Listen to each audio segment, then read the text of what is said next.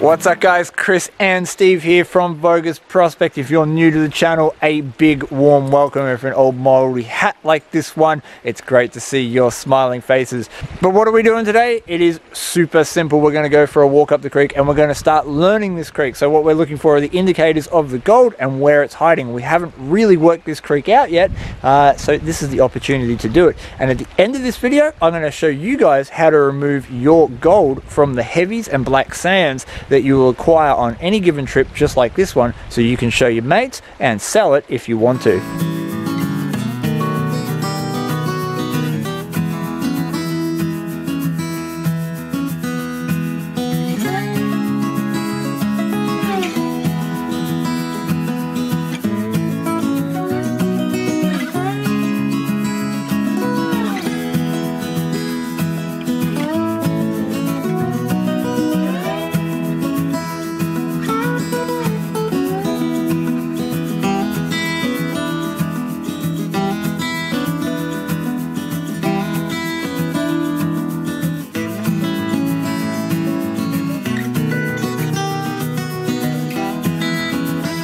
Well, Steve's already on the gold, so I better get my butt into gear, turn the detector off, get the gumboots on, and start scratching some cracks.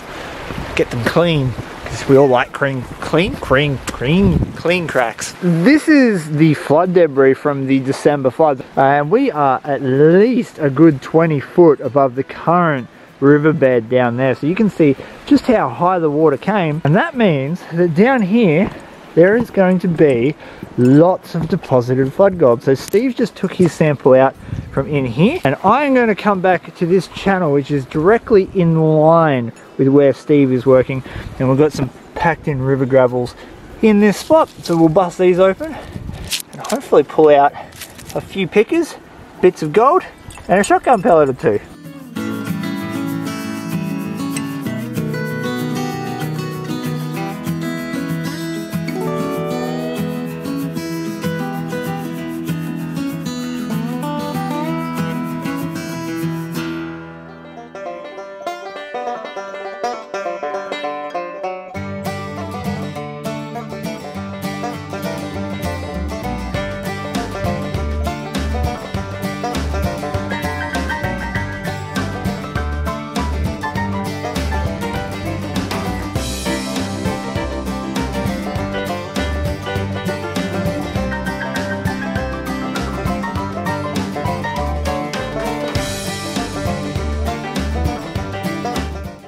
Well, that didn't really pay off. We got 1, 2, 3, 4, 5. 5 little dots, and I think we're going to find a new crevice. Come a fair way downstream, Steve is up there doing his work on the gravel bar we were just at. I've spotted a few nice crevices in here with some very packed gravels, but what's really piqued my interest is this area over here. This cobble looks right. I can see lots of iron-rich rocks. It's hard up against bedrock, and there's only about 1.5 feet worth of soil sitting on top of it.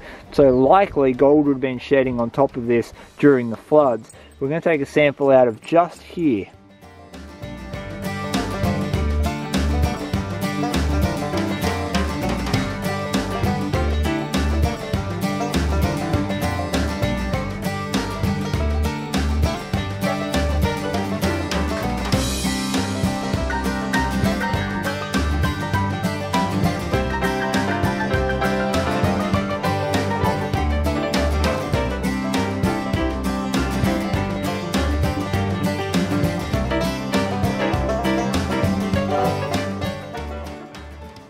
Even though that wasn't a full pan, we got some decent gold.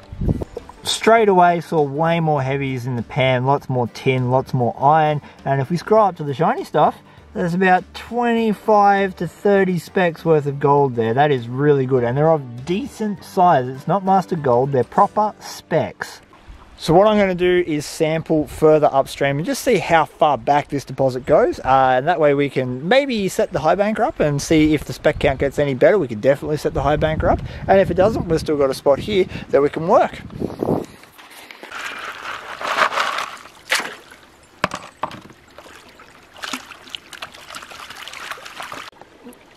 hardly anything in that. That's the only dot, one little nano speck. This really indicates to me the importance of test panning like this. By doing this stretch, it's helped me identify that most of my gold is going to be situated on hard bedrock, the hard bedrock. Now normally, if you're on bedrock that was breaking up, it was fragmenting, had lots of cracks and crevices, a little bit of clay in it, you'd be on the money, but not always, and this seems to be the case here. The gold isn't settling in that clay, it's actually settling out before it when it can hit some of those really deep hard-walled crevices that it can't escape from. So we're going to concentrate on some of them.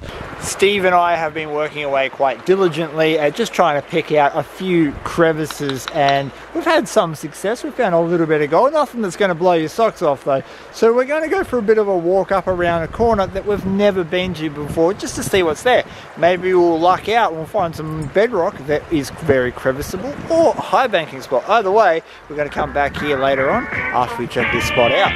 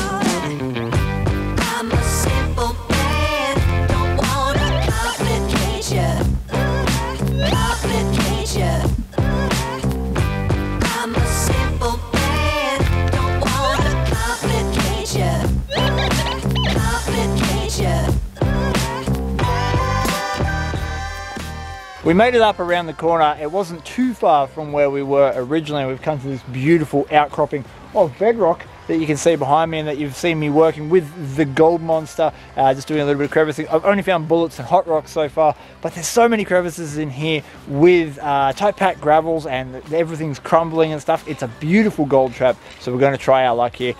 Been doing a ton of metal detecting, found lots of false signals, hot rocks, bits of junk. Steve has persisted through doing some pans, and he found one cracker of a pan. He's about to take another one from a similar area, and we're going to do a few more tests to see if this is a place worth high banking. Steve just finished his second pan out of those grass roots, and look at that color. It is everywhere. There'd be easy 100 plus specks in that pan. That's good. He found it.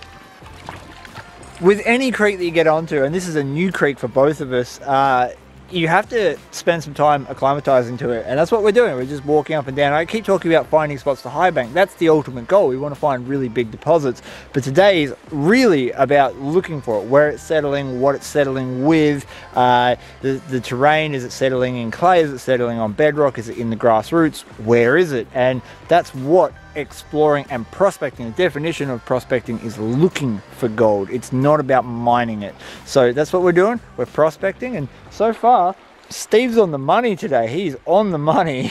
Steve and I have diligently worked away and done another about half dozen pans or so each. Found some beautiful gold. We're sticking right on that sort of 100, 150 specks every single pan. And we've discovered that the indicators on this particular creek seem to be the black and red tinted heavies. If you can find them, then you're definitely going to be finding gold. If you get one or either of them on their own, you don't seem to get as much gold. There are crevices that have a reasonable amount in it, but so far we've been unable to locate one that's just been magnificent. So instead of getting like the 150 specks a pan in the grass roots here, we're in a crevice, we're probably sitting around 20 or 30 pieces. Steve's going to finish up his last test pan, and then we're going to head out of here, and I'm going to take you home, and I'm going to show you guys how I separate gold from my black sands and ironstone, so you can have clean shiny gold to show your mates and sell if you wish. Alright, we'll see you at home.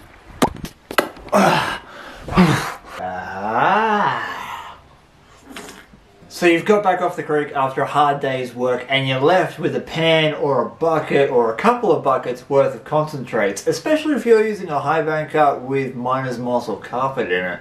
And you're looking at all this pretty delicious concentrates and you can see bits of gold in it and you're questioning, how do I get the gold out of the black sand? The gold I've got here is the first 2 weeks worth of work in May, so it's a little bit longer than normal, and I had to save it up because I'm using dream matting, and dream matting leaves you with next to no concentrates. This is probably not the case in your scenario if you're using any older style matting. There are 2 parts to the cleanup. Now, if you are using a vortex matting system or some of the rubber matting systems by people like Gold Hog, then chances are you're not going to need to do the first stage. I'm not even going to show you the first stage. Instead, what I'm going to do is put links in the description below to people who do it very, very well. And that is running your concentrates through a cleanup sluice. Cleanup sluice works exactly the same as a regular sluice, however the riffles are finer, it catches less material and it super concentrates your gold down to about the level that I've got in this pan at the moment. You can build cleanup sluices at home with nothing more than some gutter channeling and some V-riffle matting and using your garden hose. Again, I'll leave links in the description below, check them out, they all work excellently. Once you get down to the level of concentrates that I've got in my pan currently, you're going to need a few extra items to help you along. You're going to need your concentrates, you're going to need a cleanup pan, you're going to need 1 snuffer bottle, but 2 is better, some soapy water, some scales to show off, a little coin to make your gold look even bigger, and a Clash Guitars pick doesn't go astray. A lot of the heavy minerals in here are going to be magnetized, which is where one of these comes in handy. A magnet. These magnets come with the Minelab panning kit, but you can use almost any type of magnet. Even a fridge magnet will work adequately. The trick that you want to make sure is that you keep the surface of your magnet clean for easy cleaning. So what we're going to do is put this in a plastic bag, so when we run it over the dirt, we can simply remove the plastic bag, the heavies will fall off, and your magnet remains clean. The more you let it dry out, the easier this process is. There you go. So you can already see that we're starting to collect a fair amount of magnetic particles here. Once you've removed the magnetic particles, you'll further reduce the total amount of concentrates you have and you'll be ready to start panning it down. A lot of people get a little bit too ambitious and use an entire pan's worth of concentrates to pan down right off the bat, and you shouldn't really be doing that if you're just starting out. As time goes on and you get better at panning down these concentrates, you'll get the capabilities to pan more at one time. But for now, I suggest starting out at around somewhere between a teaspoon and a tablespoon's worth of material at a time. In here I have some soapy water. You can see the bubbles in there. You can use almost any kind of dish soap, jet dry, rinse aid, anything that breaks the surface tension of the water. Now, the reason we add soapy water is to prevent the gold from floating. The very, very fine particles, and indeed some of the larger particles, will float on the surface tension of the water if you don't add soap to it.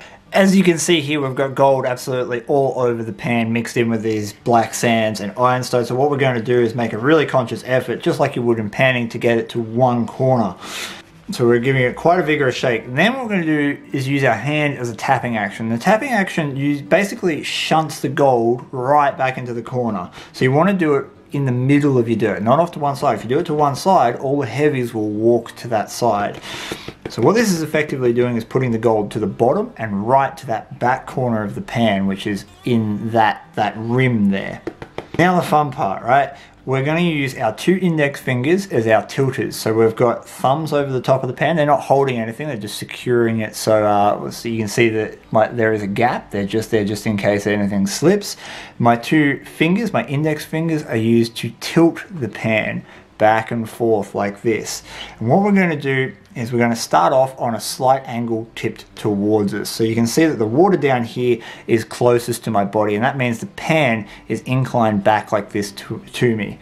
This back edge is effectively the bottom of your pan.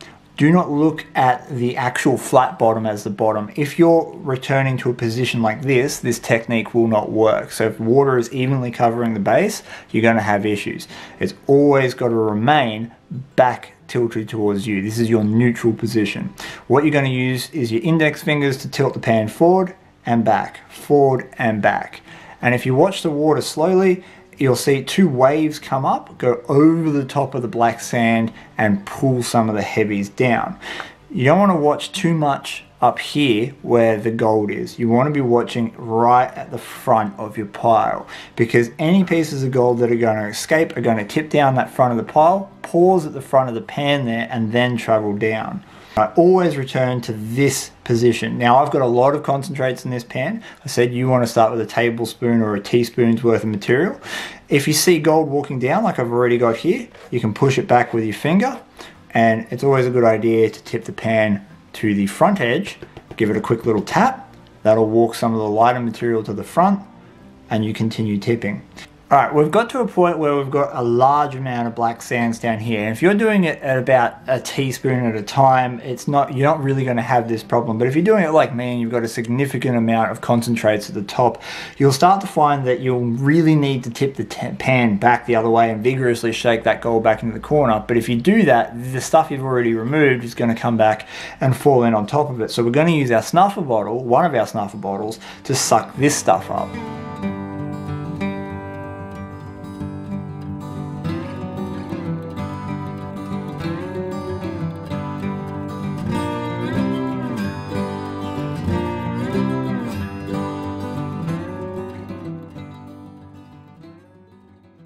And about 15 minutes later, for what I just panned down, we've got some relatively clean gold. We're probably sitting at 99% here. There's a little bit more of that ultra fine stuff, and you would just continue to do the same thing to get that out. I'm not too fussed about that today because when I do eventually go to sell all my gold, I'll do a big smelt, and a lot of it will drop out in that smelting. Now, a lot of you will be wondering why I didn't use my secondary snuffer bottle. Now, I like to keep one of these with nothing in it, just clean fresh water, to suck this gold up if I'm not going to dry it out and weigh it straight away. But in this case, I'm not going to do that. What we're going to do is just pour the water off and let that dry before we weigh it. This is the stage where we use the two other useful items, the small coin and the Clash Guitars pick. Those two bits just there are by far the best bits that I've pulled out so far this month. We've got a beautiful specimen in ironstone and just a solid slug. I've already weighed him. I know he weighs 0.1 and that also weighs 0.1 just there. Now that I've let this gold dry for 2.5 weeks because my camera ran out of battery at that last scene and now we're here, it's time to finally do the weigh-in. All this gold is just the first 2 weeks. In May, I've had to wait until I could get here to do it. There we go. 4.25 grams worth of gold is a pretty good result for the first 2 weeks of panning and sluicing in May. And I've since added to it. There's a fair amount of gold in that too. At today's current gold price, we're looking at approximately $250 to $260 worth of alluvial gold in just the first 2 weeks. Now, that's not first 2 weeks solid working. That's probably about 8 to 9 hours worth of digging. A big shout out to Kevin Maxwell Kerr, Joshua Lornette, Andrew McCleary, Emily Clements, James, you're a bit sneaky, no last name, Jonah Grimmer, G. Cooper, Dan Kane, Frank Vargo, and Leopold Lovett. What a name. If you haven't already, please hit that bell so you don't miss out on any of my future videos. The like, share and subscribe button also go a long way to helping me grow the channel bigger and better for you guys. Until next time guys, I hope to see you out in the creek. Peace, and I'm out.